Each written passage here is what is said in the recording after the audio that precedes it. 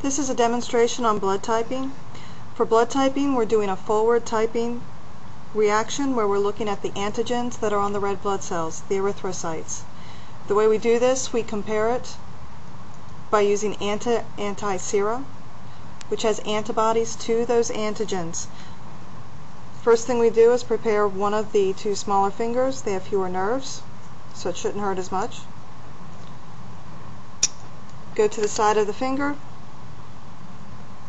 put a couple of drops of blood in each of the wells.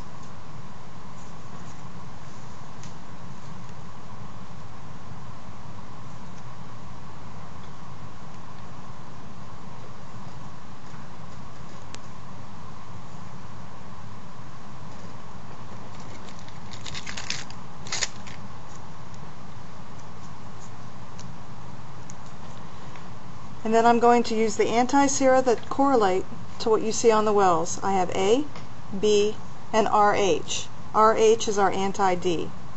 The color of the anti-sera doesn't matter.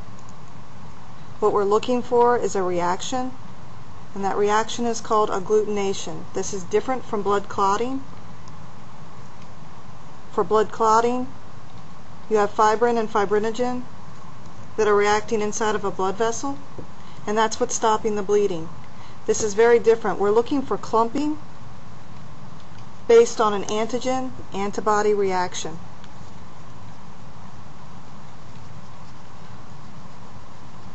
So I just mix them up.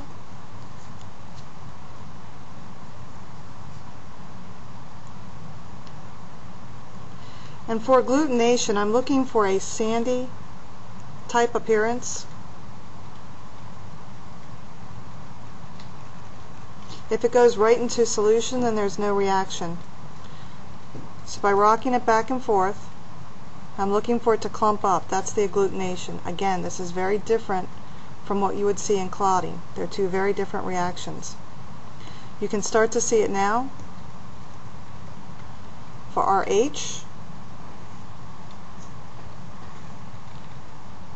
and for the B, you can see on the B there's a little bit of sand-like reaction. For A, there's nothing. It just looks like the anti-sera. It hasn't done anything. It's just mixed in with the blood. And then for B, the RH factor, you can see it in the middle. So you're looking for a grainy or sandy appearance. So for the blood type, for this sample, A is negative, B is positive, my RH factor is positive. So this person is B positive.